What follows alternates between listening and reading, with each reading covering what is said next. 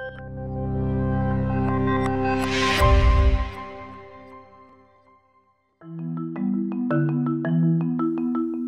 want to work with this text file I downloaded containing movie data. It's not just a simple table. The file format is more complex than that.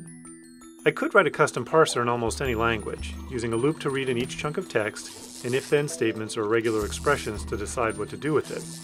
If you've ever had to do this, you know it can be time-consuming and error-prone, and in the end, the code is not usually very reusable. A simpler approach is to just use the Pandas package in Python. With Pandas, I can parse the data directly into a data frame with a single function called readTable. In the function parameters, I simply specify how many rows of header and footer to skip, what character to use as the data separator, what row contains the column names, which column contains the row IDs, what character indicates missing values, how to parse dates, and more.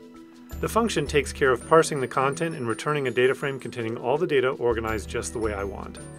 For more cool tricks, download Enthought's Pandas cheat sheets at the link below.